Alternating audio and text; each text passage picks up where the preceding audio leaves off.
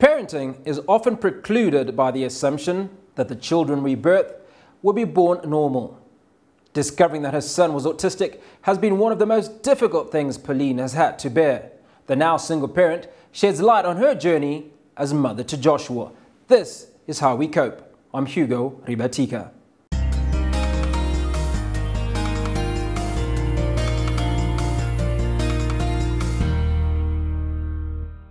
Hello and welcome to Cope. Today we have Pauline on the show, mother of two amazing boys. One of them does have autism and she traveled all the way from the DRC many years ago, hoping to find a solution for her son's condition. Pauline, thank you so much for speaking to us. Thank you. And also, as usual, we have Tinashe, our resident counsellor. Tinashe, good to have you on the couch. Thank you for having me. Pauline, walk us through that journey when you discovered that your boy Joshua had autism. Yeah, my story is when Joshua was like 2 years and a half, we discovered that he was not really normal, like he stopped talking. Then me and his father, we just say we must go to see a doctor for him. The first thing the doctor said is because you are staying with many people, like people speaking other language than you. In my house, we were speaking French. In my neighbor kid, they were speaking Arab. They was from Egypt, and other they was from Mali. They were speaking Bambara. So because our kid they were playing together, maybe it's because of that. My son he wasn't talking. Then after some months, we see that it was not the problem. We went to see a specialist, and the specialist said just our child he was autistic. But he didn't. The first thing he was like, autism. What is it? And the doctor just said it's something like a disorder in the brain. Something like something is not normal in his brain. And I asked the doctor, is it crazy? He said something like this, something like crazy. But how did that make you feel? You know, it was like everything just stopped, like all my life.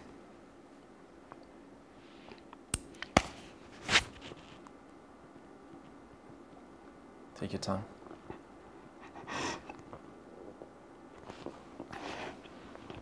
Please go.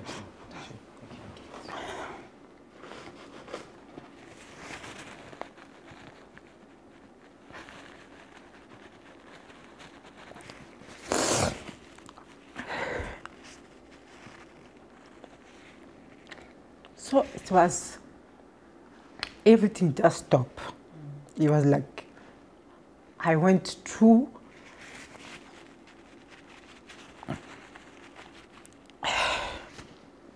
excuse me. No, it's all right. It's okay.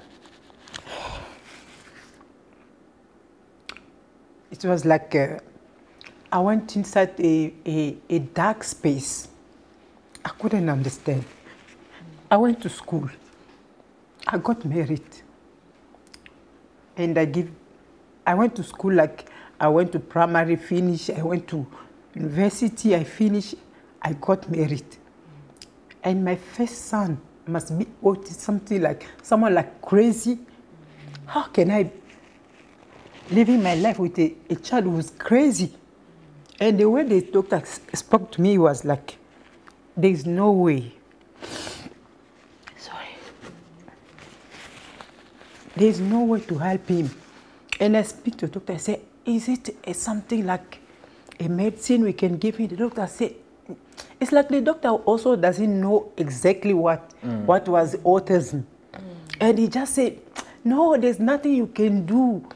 And I was imagining my life staying with a child who's crazy, like maybe he's gonna start breaking things in the house.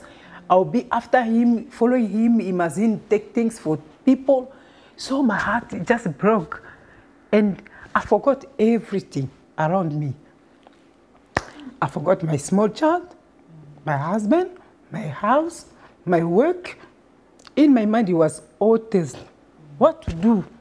Because there was no way to help me, no one to help me, no one to understand No, sorry. going through. No, I completely understand. Yeah. You know, it's very difficult when there's a disease or an illness and in your community people are not educated about it. Yeah. So you can imagine feeling alone. Yeah. Like, okay, now it's like you want to be there for your child, but you also, like you said, you did everything right? Yeah. We are raised as women, you must do But my this. question is not so much the diagnosis from the doctor, but the interpretation of what autism is.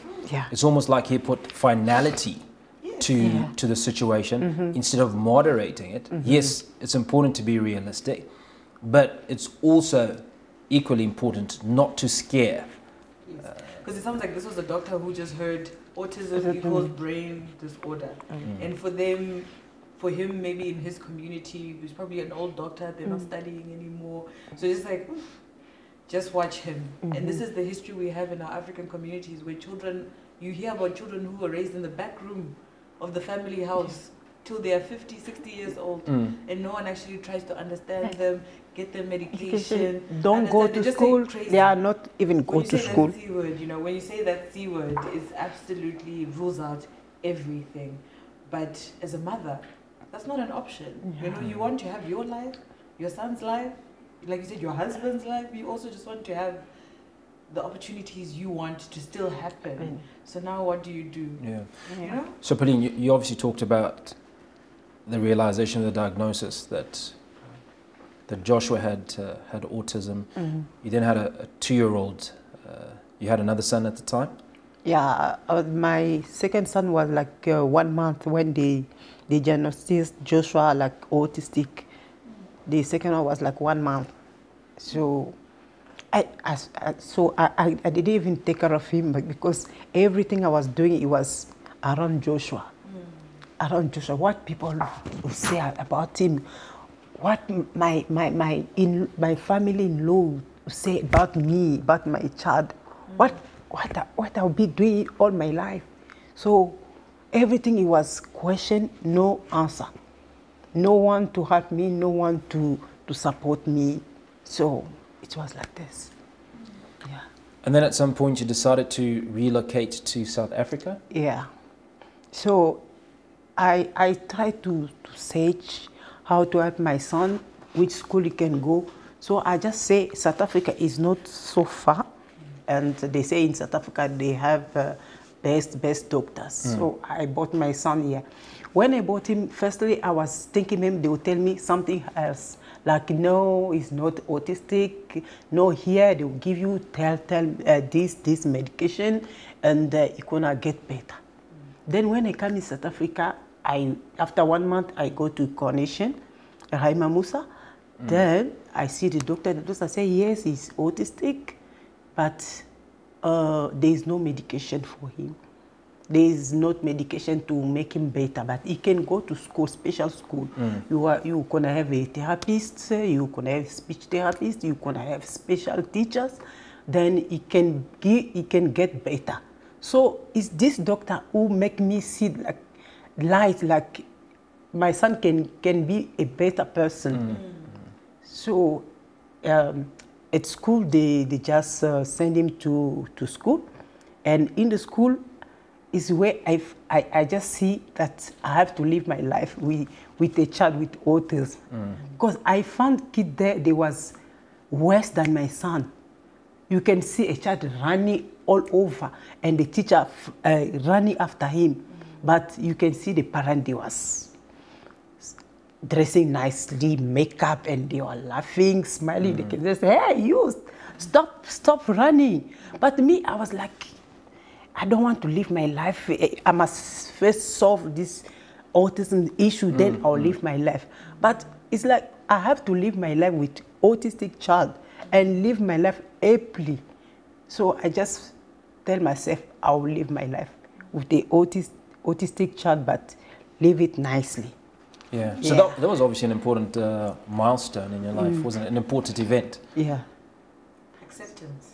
Yeah, I accept that I have an autistic child. I accept that it's gonna be difficult for me to live with him, but I have to live. I have to be fine for him, for his young brother. Because if I tell myself one day, if I have depression, I have stroke one day, who gonna take care of Joshua? Because I'm his own mother. And if I die because I can't take care of my child, who gonna do it? I'm Congolese, I'm African. We know what we are talking in our country. They will say, this child is just, he have witchcraft, he just eat his mother. Who gonna take care of my son? So I must be fine. I must be very, very fine for me to take care of him, to see him going forward and his young brother. So, his young brother, tell us about him. Does he have a normal life? Yeah, he have his normal life, he have his friend, but he always come back to his brother, like he can go play outside because Joshua doesn't like to play with other kids. He's one of autistic kid behavior. Sometimes they don't like to play with other kids. He like to watch TV, watch his cartoon home, eating, do his things. He doesn't like to be associated with other kids. But the young one always go to play outside. But meantime, he gonna just stop and come back. Just say, like, Joshua, you don't wanna play. So if he doesn't want to play, say, okay, I'll stay with him. So they have a good relationship, Very the two good, brothers? very good. Yeah, they are very close. How does Joshua communicate with you? And how do you communicate with him? So Joshua doesn't like sign language. In the school, they teach him like Makaton, sign language. He doesn't like it. They call me in the school telling me that your son doesn't like this sign language. And I try home to teach him. He doesn't like it. So what he always do, he always take a newspaper. If he wants something, he just cut. Like if he want a biscuit, he just cut a biscuit picture and show me. If I say, okay, I'll buy it tomorrow. Okay, it's fine, he can sit. And I teach him. So he understands when you speak to him? Yeah, he can understand. He can do what you tell him to do. Like, no, now it's time to bath, so go bath. He can do it. You can tell him, no, go drink water in the kitchen. He can do it. But for him to tell you what he wants, that is the problem. So he always cuts a piece of picture and show me or show his brother what he wants. And sometimes he just do it himself. Like if he wants eggs, he just go in the kitchen and make it himself. Yeah. Absolutely amazing. Yeah. Yeah. It has been a remarkable journey indeed for Pauline. Left the DRC many years ago, finding a solution for her son who has autism. The show is Scope. Stay with us. We'll be right back. Thank you for staying with us. We're speaking to Pauline and we also have Tinashe in studio. Pauline, before we went to the break, you talked a little bit about, in fact, a whole lot about Joshua, your son who has autism, and the journey that you've walked since you discovered he was autistic at 2.5 years of age. Obviously, a lot of progress that you've made, including now the establishment of your organization. Can you tell us a little bit about that organization, please?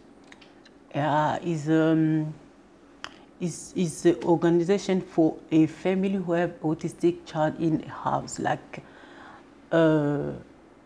parent with kid with autism. We are working with the GRS, is a Jesuit refugee service, and this Mr.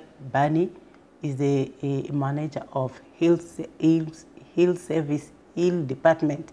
Is the one who contact me to be our partner. So we are working with Mr. Bani in our support group.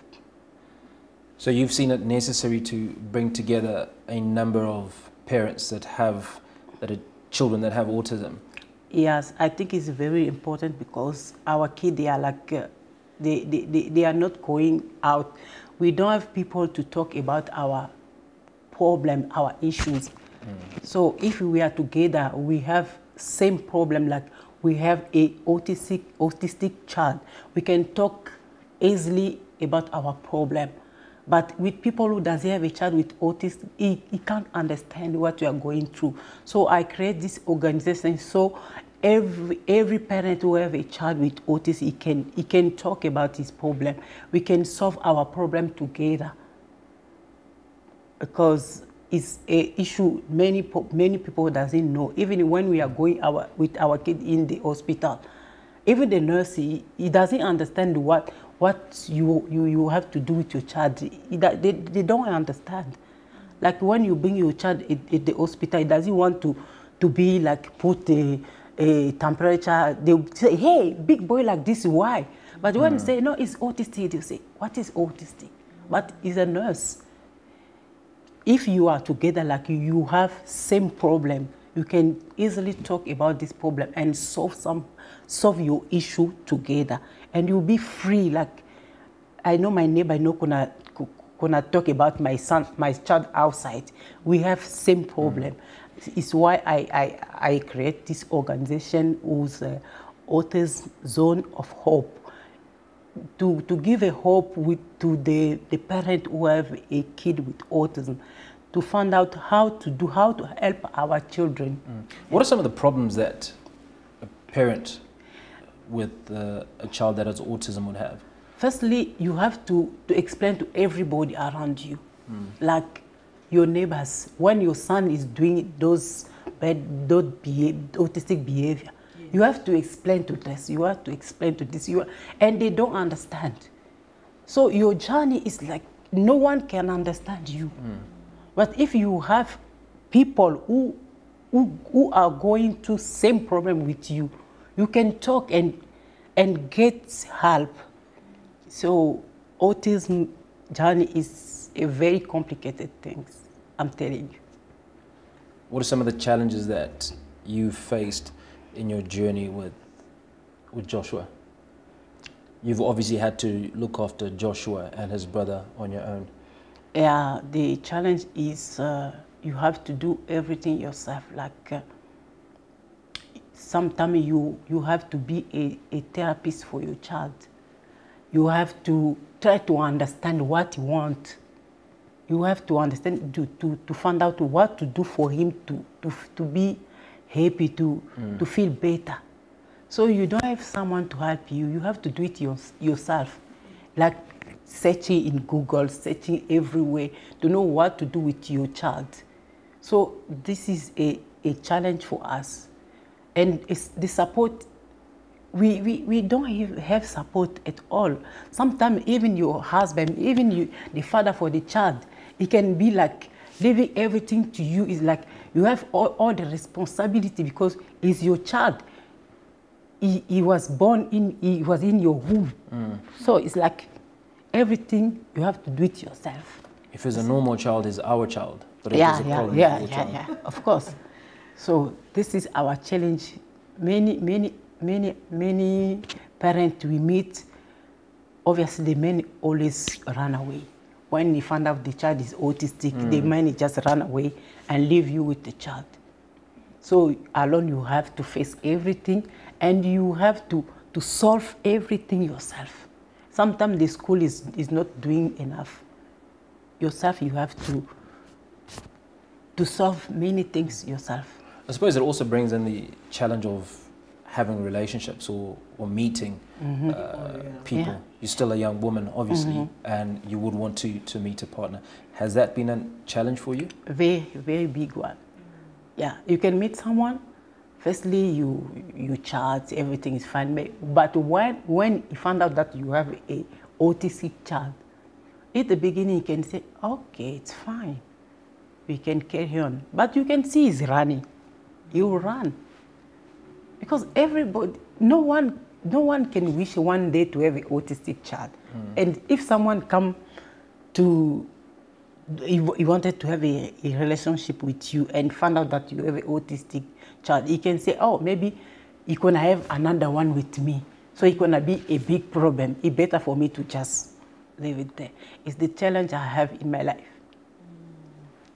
Tina, let's talk a little bit about coping mechanisms. Certainly for somebody like Pauline, you're in a new country, right? You come on your own and it's just you and your two children. You're in a community that knows very, very little about autism.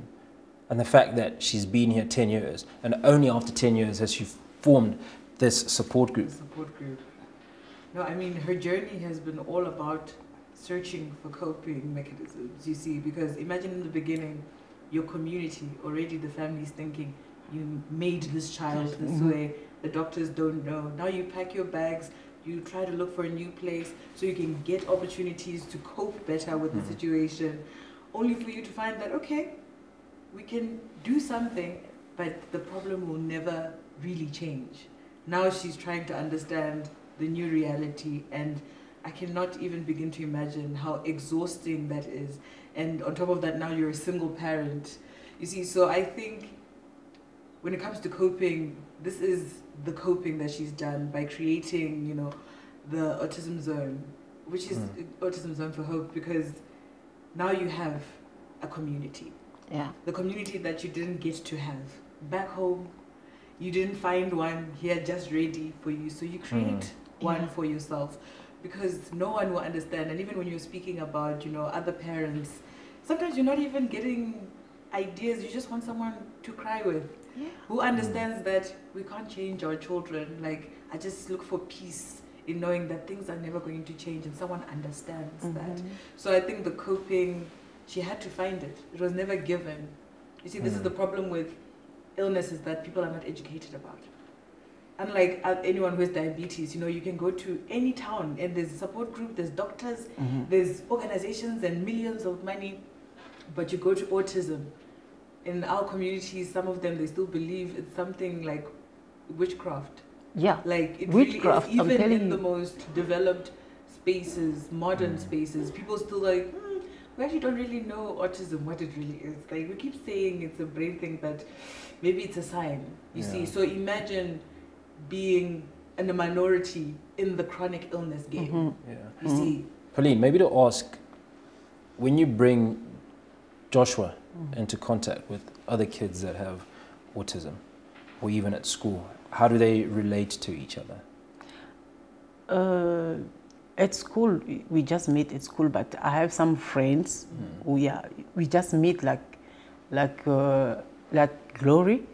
I met him in my shop, and I saw that his child was autistic, and I tried to talk to her and make friends. And what is Glory's child? When Joshua met the child, no, the child for Glory is very small. Very small. So I have another friend who have a child also is 14, Ananiel. So they are not like play, you know, autistic, they don't play, but they can stay, they can spend time with Ananiel and Joshua. When we go there, Ananiel can sit there, Joshua there, but they are not speaking, they are not playing, but you can see that they are fine. There's a connection? They have connection. Yeah, you can sometimes touch Ananiel. Yeah, something like this. But with other kids, like a normal kid, it's very difficult for them to play. So it's like autistic child, they don't like to be with other people. Even autistic child between them, they don't like to be together. They just, it's complicated. Sometimes you want to understand, but you can't. Yeah. What about fears of abuse and protecting your son when you're not there? Do you have those fears? Have you put mechanisms in place to ensure that he's protected? Yeah. It's also a problem. Like last year, I even stopped him to go to school because he changed. So I couldn't understand why he changed. He was going to the toilet normally, and one day he just stopped to go to school, to the toilet and messing himself. So I go to school to talk to the therapist, and it was like she couldn't help me. And I tell myself, why must I bring my son here when you, the therapist for school, you can't help me? And I tell the school, my son is no more coming, because I don't know what happened there. I don't know. He's taking a private transport. I don't know what is happening when he go to drop him at school. I don't know what is happening at school. So it's like, I don't know what is happening. So I say, I stopped him to go to school last year. He's no more going to school. The school called me, and I went there, I explained to a social worker, I say, I don't know what is happening to my son, but your therapist can't help me, the teacher can't help me. I don't know why my son will be coming here. So I keep him home. So they start saying, no, the social worker will come there. Maybe they will take your son from you. I say, it's better because, but even they take him from me, at least I did my best.